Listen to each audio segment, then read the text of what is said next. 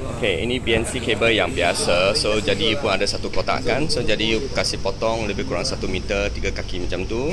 So this is example of what you have done. So this is a BNC connector.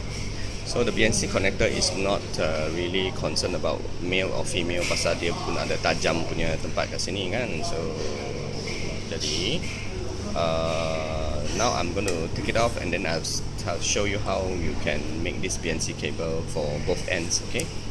Right.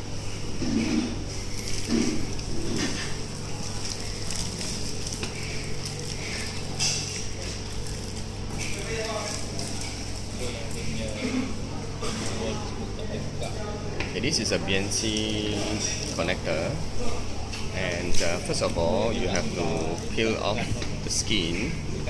Okay, so you potong satu, lepas tu buat satu kali lagi.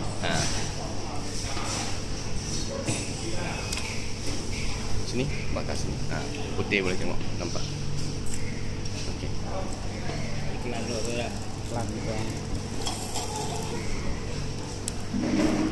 So you peel off the skin, and then these are all the negative.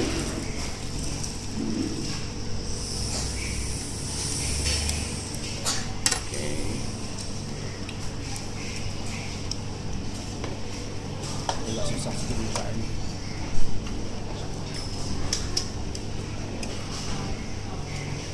这你把是有这个东西嘞？这你把是这个东西啊呀嘞。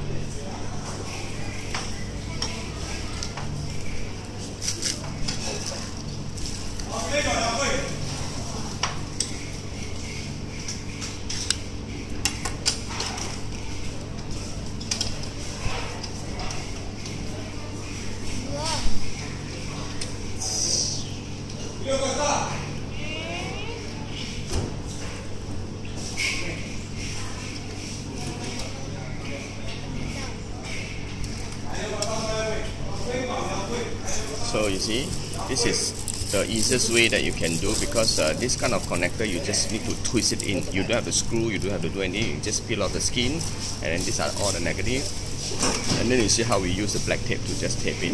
So it's your experience to practice and to make the pin here, the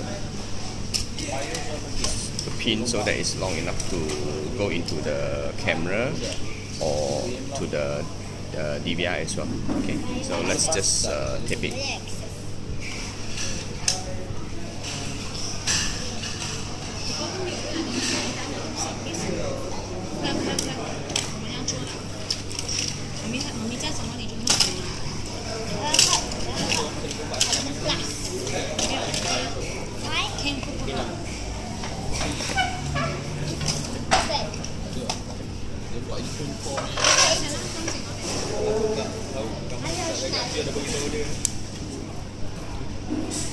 Okay, so we have just finished doing the BNC cable with connector.